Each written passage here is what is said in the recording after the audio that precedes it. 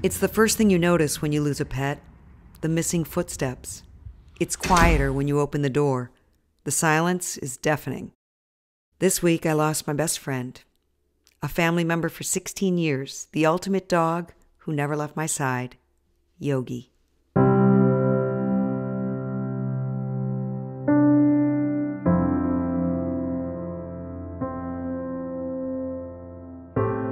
If you've lost a pet, you know this feeling. He was my constant companion, my running partner, the one who always dried my tears. Just 10 pounds, but with a heart as big as the ocean. Everyone with a pet goes through this, and the grief can be so painful because we loved him so much. Here's what I've learned. Grief comes and goes. It's different for everyone, but if you lose a pet, just know it's okay not to be okay. You've lost a best friend, a constant buddy. I spent more time with Yogi than anyone else, and still, I wasn't prepared for the grief. It's also normal, I learned, to feel responsible for your pet's death, even if it was out of your control. And people also often want to think their pet's still alive somewhere, but those thoughts can make it more difficult to move on. It's good to go through photos. Enjoy the memories. Your memory is where your pet lives now. Eventually, you'll go from grief to gratitude, remembering what you had, the good times, knowing it hurts so bad because you loved your pet so much.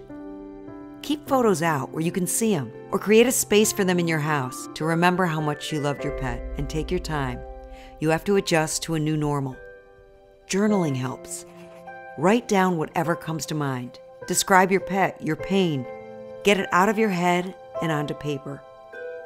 Create a memorial service. Losing a pet definitely leaves a hole in your heart. Even if you get a new pet, the one you lost can never be replaced. Talk about it. Find people who understand. Not everyone does. Some people just don't know how deep the loss is.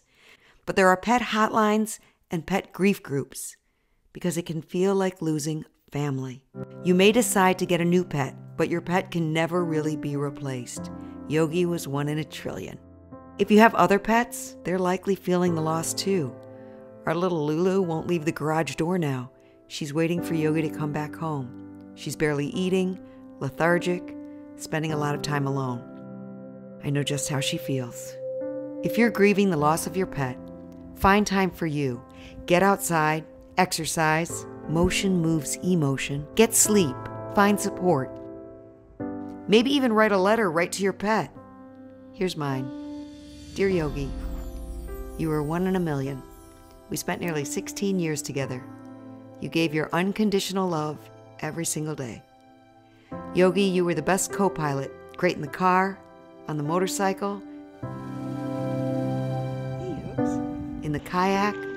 Yogi, you like this? On the leash. We even water skied together. My one constant through all the moves, different homes, always up for a hike or up for a night on the sofa watching Netflix. You were so good to my mom when her mind was failing. You followed me every step of my day, from bed to the shower to the kitchen to my desk. I can't imagine my days without you. You set the bar for all future pets. I'll miss you forever. I told you every day that you're the best dog. You are. #best dog ever.